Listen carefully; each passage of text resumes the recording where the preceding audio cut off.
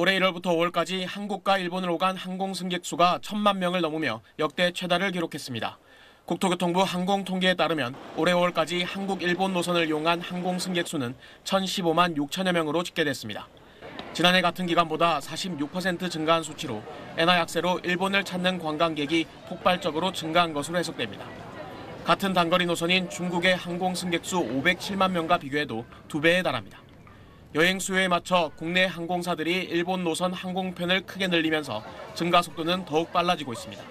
지난해 1월부터 5월까지 4만 편 정도였던 일본 노선 항공편 수는 올해 5만 5천 편 수준으로 37.5% 증가했습니다. 6월 1일부터 20일까지 수출액이 357억 5,100만 달러로 잠정 집계돼 지난해 같은 기간보다 8.5% 증가한 것으로 나타났습니다. 수출액은 월간 기준으로 지난해 10월부터 지난달까지 8개월째 증가세를 이어간 데 이어 이달에도 플러스를 기록할 것으로 보입니다. 수출액 증가를 이끈 건 반도체였습니다. 반도체 수출은 50.2% 늘면서 지난해 11월부터 두 자릿수 증가율을 기록하고 있습니다.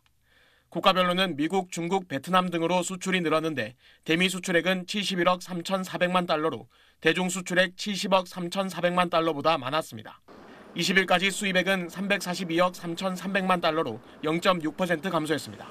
무역 수지는 15억 1,800만 달러 흑자였습니다. 하나그룹이 미국 필라델피아에 있는 필리조선소 지분 100%를 인수해 국내 기업 최초로 미국 조선업계에 진출합니다. 필리조선소는 미국 본토 연안에서 운항하는 상선을 전문적으로 건조하는 기업으로 미국에서 건조된 PC선, 컨테이너선의 50%가량을 공급하고 있습니다.